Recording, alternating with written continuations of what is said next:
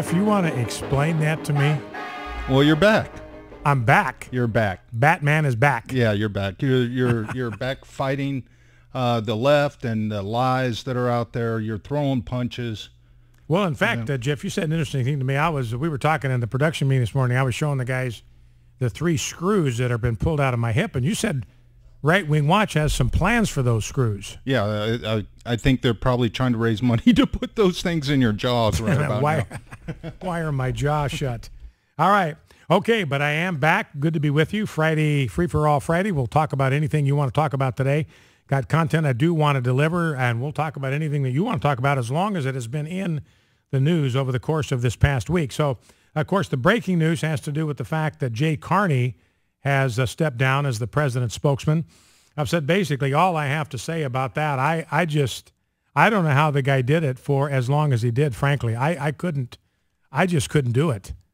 I mean, he gets up there and, you know, he has to know that what he's saying is either not true, that he is avoiding the question, that he's being told to lie, that he knows what he's saying is not the truth. I don't know how you do that. Frankly, I don't know how you do that day in and day out. And he had to do it every single solitary day. It's amazing to me that he lasted as long as he did.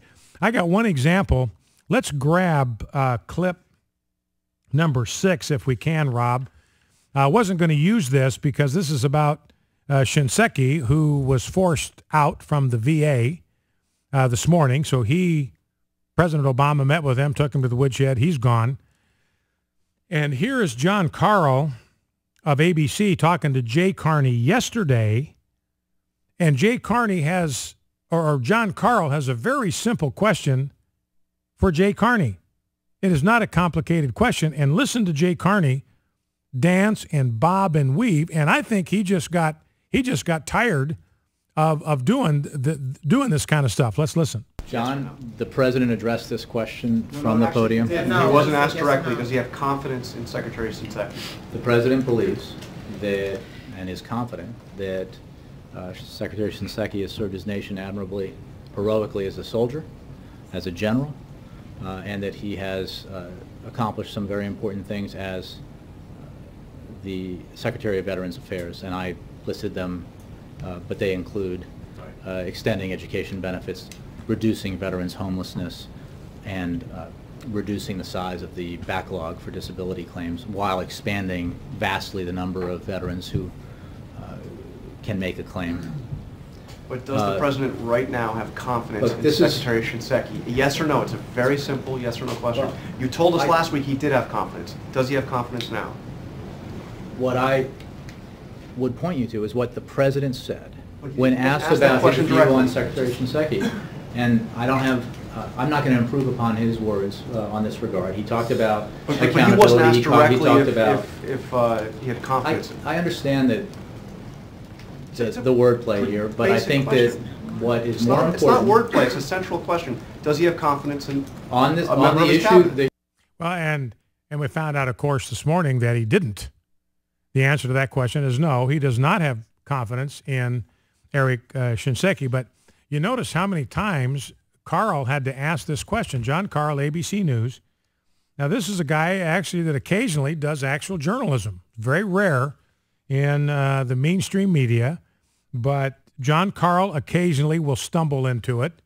Jake Tapper used to do some decent journalism when he was part of the White House press corps. Cheryl Atkinson, she got fired for doing decent journalism. The rest of them are just hacks. They're just lapdogs. They're just poodles. They're just part of the PR machine of the Obama administration. But John Carl, you know, I look at John Carl. I think he's a pretty smart fella. He's a pretty sharp guy. And I think he's gone along with the party line most of the way. But, you know, at some point, it starts to insult your intelligence. And you start thinking, hey, these people are playing me for chumps. And I'm tired of that. I'm tired of being patronized. I'm tired of being talked to as if I'm an idiot. I'm tired of being talked to as if I'm a child who cannot understand what's going on here. So finally, John Carl, he's just had it. He's going to bore in. And so he keeps repeatedly asking Jay Carney, does the president have confidence in Shinseki? I've got it here 1, 2, 3, 4, 5 times. he asked that question. He asked, does the president have confidence in Shinseki? Jay Carney says the president addressed this question from the podium. John Carl says he wasn't asked directly, does he have confidence in Secretary Shinseki? So then Carney goes into this song and dance, this bloviation about all the wonderful things Shinseki has done in the service of his country. Carl interrupts. He gets back to the point. Does the president right now have confidence in Secretary Shinseki, yes or no? Says it's not rocket surgery. It's either yes, he does have confidence, or no, he doesn't. Last week you said he did have confidence. What is the status now? And Carney again tries to dodge it. What I would point you to is what the president said. And John Carl interrupts him, but he wasn't asked if he was confident in Eric Shinseki. I understand that, Jay Carney says, the wordplay here, and that really insults John Carl's intelligence, and I think he took great offense at that. He said, look, it's not wordplay. I'm not dancing with you. I'm not trying to outwit you. This isn't some kind of verbal battle we're involved in here. I just have a very simple question, yes or no. Does the president have confidence in General Shinseki or not? And Jay Carney simply would not ask the question. Now, what you saw in this exchange, this has become routine for Jay Carney now in the past several months. The luster is gone from President Obama. Everybody, all the liberals were raking his West Point speech, drilling him for it. It lacked punch. It lacked clarity. It was a nothing burger. What was he trying to say? There's no vision here. He would say one thing and then immediately qualify it and take it back. There's no direction here. We have no idea what the Obama doctrine is, even after listening to him. We don't know what the Obama doctrine is. And this was supposed to be some kind of groundbreaking speech he was going to give at West Point. And Jeff, when we were listening to that soundbite at West Point the other day, you made a comment about, and you noticed it right away. I was kind of focused on what the president was saying, but you picked up right away. This is at West Point. He is the commander-in-chief. This is the next generation of soldiers that are going to be sent out to protect our liberty and serve at his behest. And you made I thought, a pretty straightforward observation. Well, you're talking about the applause? Yeah. Or yeah. lack of applause. It just seemed like a little spattering of applause. Yeah. Well, and I read somewhere that like only 25% of the cadets either clapped or stood to give him an ovation. Like 25%. The other 75% sat on their hands the whole time. So Jeff, let me ask you this, just as an observer, you look at that, these are the cadets, here's the commander-in-chief, and 75% of them sit on their hands through the entire, what is supposed to be a groundbreaking foreign policy speech.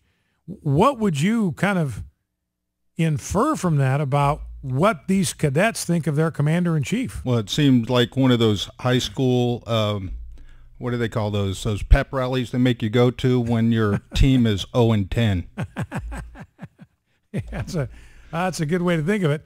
Completely lackluster. I think that the CNN anchor said that the reception that he got was an icy reception. So I think that's I think that is just exactly right, and it just didn't hit me at the time just how tepid the response was. And you think, I had my differences with President Bush. Not that he knows or would even care, but I had my differences with President Bush on any number of policy issues. But do you remember how he was received by the troops everywhere he went? They loved him. They loved the guy. And he loved them. You could tell it by the way he would tear up when he would kind of talk about the sacrifices he knew that they were making or had made or were preparing to make. And I honestly believe that President Bush would not send a single soldier into harm's way unless he thought it was absolutely essential for our national security and national interest. Now, I don't feel that way about President Obama. I could be wrong. I just have to look at what I see, and it honestly looks to me like this is a man who really does not care. He does not care about the troops. He doesn't care if they're served up. It's not much more than cannon fodder. It doesn't seem to bother him, the casualties. You know, we've got Americans. We've got this Christian woman in the Sudan. Her husband is an American citizen. She's with her brand newborn baby, born to her in that prison, bug-infested prison cell. And she's shackled to the floor or to the wall. She gave birth in chains, basically, to a newborn baby. She's got a 20-month-old child in there. Both of those are American citizens.